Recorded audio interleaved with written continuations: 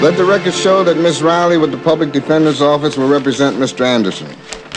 Your Honor, I'm due for vacation. I haven't had a vacation in a year. Leave me alone. Jury tampering is a felony. Well, you haven't tampered with me. Yet.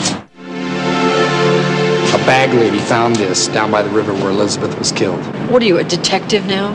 The nation's capital, a public defender facing the biggest dilemma of her career. Miss Riley, have you had contact with a juror on this trial? If I find any evidence of collusion, I'll have you disbarred.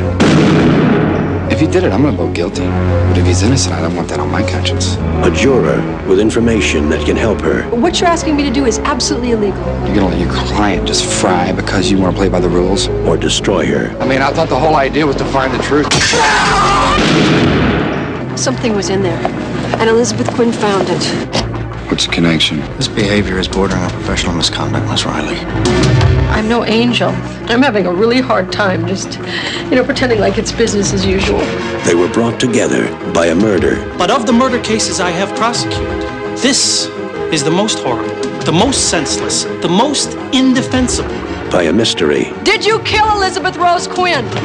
This is a bad place to have enemies. Who is this? I said, who is this? By a suspect.